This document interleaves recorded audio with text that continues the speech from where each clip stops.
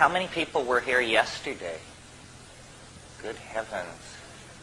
Well, it doesn't matter because we're not going to repeat ourselves.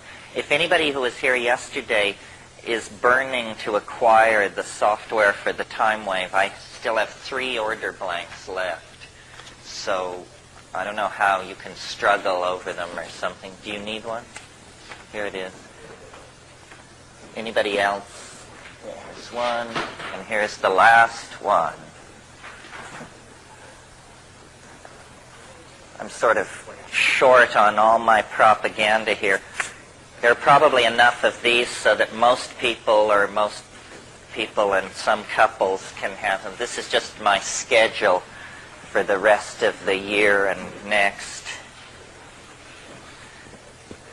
If any of you are interested in the botanical project, there's just a few of these descriptors left of botanical dimensions, so we'll pass these as far as they'll go.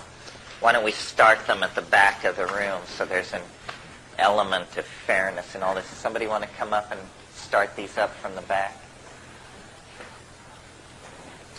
And then more appropriately to today's subject,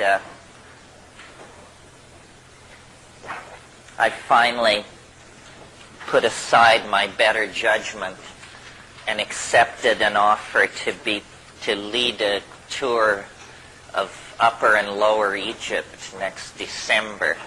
So if you're interested in ancient Egypt or Hermeticism or